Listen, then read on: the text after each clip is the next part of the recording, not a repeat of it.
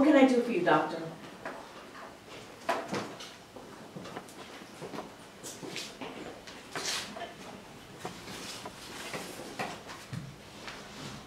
It's what I can do for you. I'd like to offer you my services in the Ripper case. Pro bono, of course. You'd like to be helpful expediting Hannibal Lecter's arrest. I've assisted the FBI in previous Ripper murders. You have an agenda with this investigation, Dr. Chilton. Yes, I have an agenda.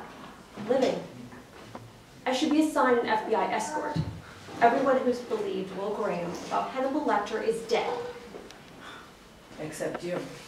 Except me. I'd like to remain not dead for the foreseeable future.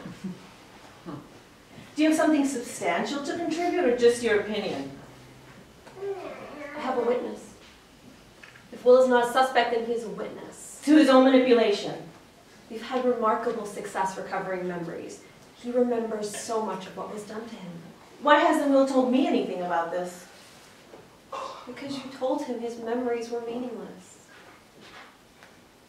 I imagine Hannibal Lecter used the same coercive techniques on Miriam Lass that he used on Will Graham. He buried memories in both of them. I can dig those memories out of Miriam. Miriam Lass is not your patient, and she never will be.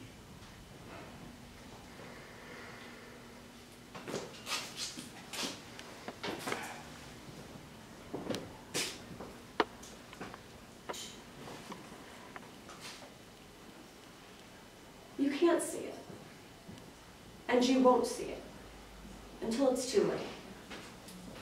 Don't say I didn't warn you.